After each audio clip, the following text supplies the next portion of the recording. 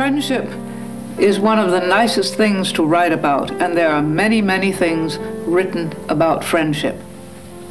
Children, my name is Holmelund Minarik, and I write books about little animals who can talk. I have always had little animals about me, and I sort of imagine that they can talk. Many little children ask me why I write about animals.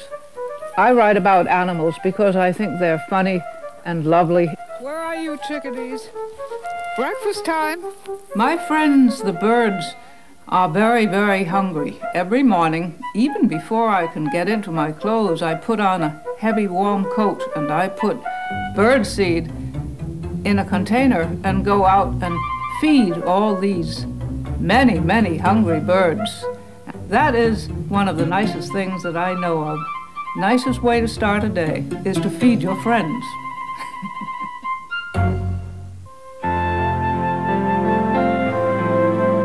When I was your age, I knew that I wanted to be a writer.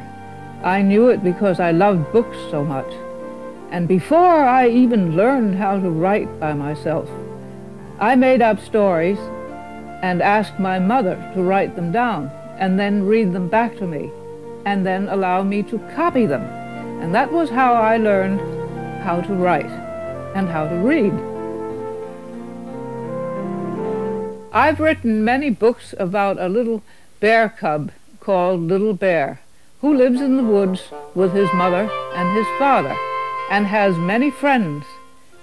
And the pictures have been drawn by that wonderful artist, Maurice Sendak.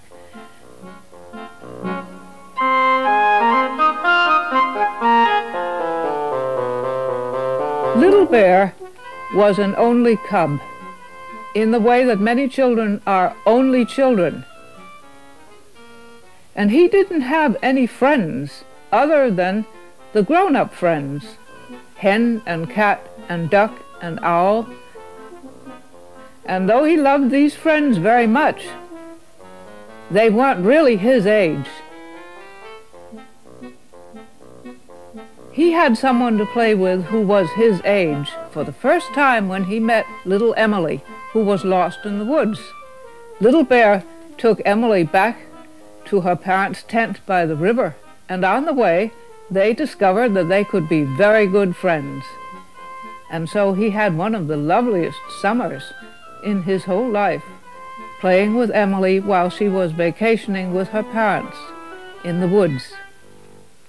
I think that you little children are all my friends, and since you are my friends, I want to give you a good piece of advice. Now that you're learning to read and write, you should read as much and write as much as you can, because later on, if you perhaps want to write stories, this is the time to start. Do the very best you can with it. Friendship is one of the very nicest of subjects. All right, dear, we're going home now.